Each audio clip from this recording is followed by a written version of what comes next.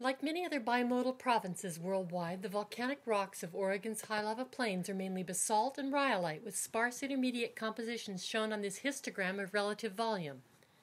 How is this compositional variation formed? Let's look at the evolution of a select group of rocks by focusing on the variation of iron concentration relative to silica, shown here in two lines of descent from basalt to rhyolite. During regional extension, upwelling of the mantle is reflected in the rising isotherm. Hot solid mantle rises to lower pressure. This causes partial melting of the mantle near the base of the crust.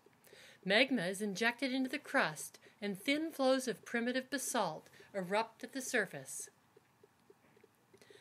Some of the basalt, collected in small magma reservoirs, cools, and crystals separate on the way to the surface, making a fractionated basalt along a tholeiitic differentiation trend.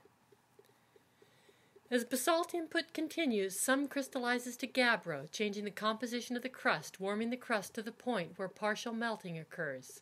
The melted crust contaminates the basalt, yielding iron-poor calc-alkaline basaltic andesite. Rhyolite magma grows from coalescing pods of crustal melt. Repeated supply of basalt magma supports continued melting and growth of the rhyolite reservoir. During thermal waning, separation of crystals in the magma chamber produces a more silica-rich, iron-poor rhyolite. As cooling proceeds, simple mixing between the basalt and the high silica rhyolite yields sparse intermediate dacites. Let's look at a variation of this scenario where there is more heat input in the way of basalt and extensive hybridization of the crust with gabbro.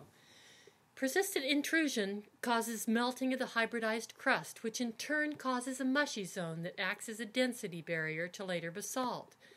The long-term steady supply of heat supports the growth of a rhyolite magma chamber through crustal melting. As the system cools, fractional crystallization of the silicic magma reservoir develops a zone of high silica rhyolite. Stirring of iron-rich basaltic andesite into the iron-rich rhyolite in deeper portions of the magma chamber yields scarce mingled dacites that erupt as inclusions in the eruption. The depleted magma chamber mixes with the underlying basalt to produce another small dacite layer.